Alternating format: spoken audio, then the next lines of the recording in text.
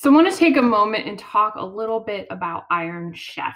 When I first learned about this EduProtocol or lesson frame, that's all it really is, I was a little confused because I'd done things like this before, but I didn't really understand what made this different than me just giving them an article, having them make a slide, and put information in the slide.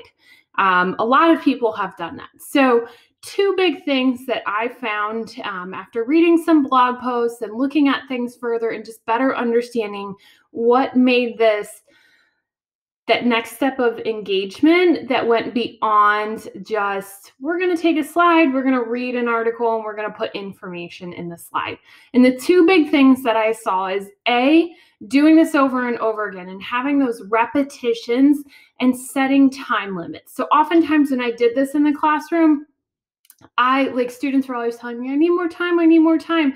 And so I was always extending the time and finding that we never really got any faster. So one of the big keys to using the Iron Chef is set your time 10 minutes. The first time you do it, make sure it's just a fun topic, something students will enjoy, maybe their favorite meal, maybe a favorite trip somewhere or a favorite location that they have, something that's definitely going to be adaptable to all of your students, depending on what school you're at and what age group you're working with. The other thing is setting that time limit and saying 10 minutes. 10 minutes and we're presenting with whatever you have. Maybe you only got two bullet points down, you don't have a picture, you're presenting with whatever you have. And then the more repetitions you do, the better students will get at it. And they'll understand, like, okay, I've got 10 minutes, I've got to get busy. The other thing that makes this a hook is the secret ingredient, which kind of threw me for a loop at first. And the secret ingredient, it can be a picture, it can be a GIF or GIF, however you want to say that. It can be a meme, it could be a little TikTok video, it could be something the students create, it could be a music track. It's basically something digital that's going to hook students in. So let's say I am creating an Iron Chef. I'm talking about a famous battle and I want them to add a meme. What meme captures the essence of that famous battle? And it can be something funny. You can add humor in it. It's meant to add some lightness to maybe some heavier topics. Maybe it's a song. What song would they have been playing as their ballad during this event that you're researching? You can do this in a ton of different ways too. You can give each student their own slide in Google Classroom and start with single slides. You could do a group and have the group working through the slides. Maybe you preload the item name or topic at the top, and then students are doing more with that. Maybe everyone is doing the same exact topic, but you have a whole bunch of different articles. There's so many different ways you can customize this. There isn't really a wrong way to do the Iron Chef protocol. I would just say a couple things to keep in mind. One, go back to your hard time limits, set those in especially when they're presenting, setting that clock and letting them present, and then keep practicing. So repetition is key. Your time limits are key.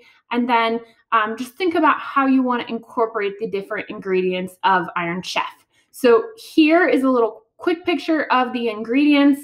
I did read a blog post on Tweaking for No Reason, and it was talking about the adventures in EduProtocols. And the one thing that I loved is when they talked about the secret ingredient being like the hook, just like the TV show. Started with like, okay, the secret ingredient might be basketball. We're in the middle of March Madness. And then opting for, okay, the secret ingredient is going to be music, something universal that all students can get involved in. What song might hook with that, or what genre of music? There's so many things out there. Have students come up with their own secret ingredients once you get rolling and students really understand what a secret ingredient is. So it's like a brain dump where they're trying to get all this information in there. It's a great way to start a brand new topic that you're introducing.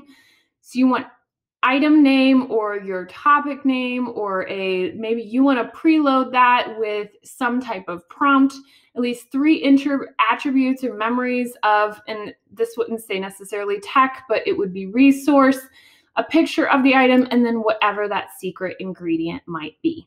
So hopefully that helps you process. I almost needed this moment to process myself and understand what this made this a little bit different than just our dumps of nonsense into Google Slides that someone stands up and labors on and presents. So it's meant to have real quick presentation, got a lot of information out there, and it might be a great way to start a brand new unit so that you can all build some quick background knowledge as you begin.